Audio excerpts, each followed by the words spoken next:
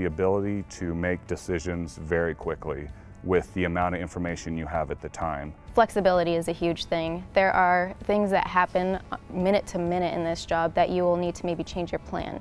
You're doing multiple things very fast, so that's what they consider multitasking, and a little bit of patience because you're not always working with professional pilots. Confidence in decision making. Those go hand in hand with one another because you have to be confident that your plan is actually going to work. So being able to make a split-second decision at any moment is also very crucial. Technology in aviation has came so far in just the 20 years I've been doing ATC. I started with toggle switches on frequencies, and now we have touch screens. You have to have these upgrades or it just would not run smoothly. Human factors are real in everything that we do, and humans are subject to different biases. So we use technology to help us do a better job. We have tools on the radar that where I look at it and think, okay, those are going to be separated by far enough. But if I want to double check, I can click on some things and the computer will measure that for me. That's one of the tools that we could use.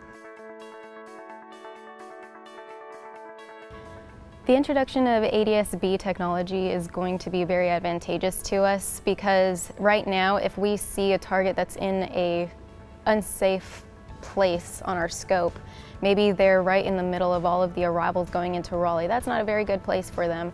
Maybe if we could reach out and find out what their tail number is and we can reach out on our guard frequency, that is something that everybody is keyed up on. Maybe we could say, hey, November 1234, you're not in a very good place. I need you to fly northbound for about 5 miles, and maybe they could get out of the way. The introduction of ADS-B, once it begins, will really help controllers, especially in areas of low radar coverage. Once the aircraft are required to have it and everybody has it, it will help out tremendously being able to see aircraft in places where radar coverage wasn't available before. It gives us the opportunity to see planes where normal ground surveillance radar might not see them. Specific examples would be over the ocean. We don't have any radar sites out there. So with ADS-B reporting out to satellites, back down to sensors and back and forth talking to each other, it actually paints that picture where everybody could see it.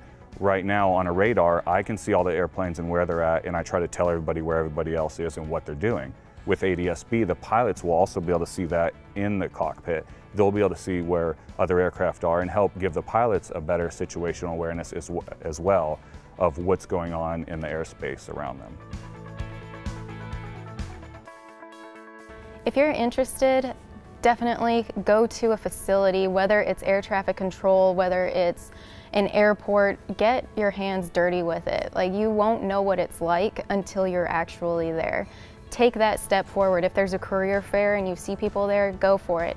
There's, I would say, less than 20% of air traffic controllers are female, and we want to get that number higher. So, especially being a woman, but for all of you that are interested in air traffic control and aviation, go and ask questions, put yourself out there, because no one's going to give you the information. Things aren't going to land in your lap. You have to put yourself out there, you have to ask questions, you have to push forward and ask for more knowledge and get your hands dirty, like she said earlier, and just get in there and find out what you want to do and go for it.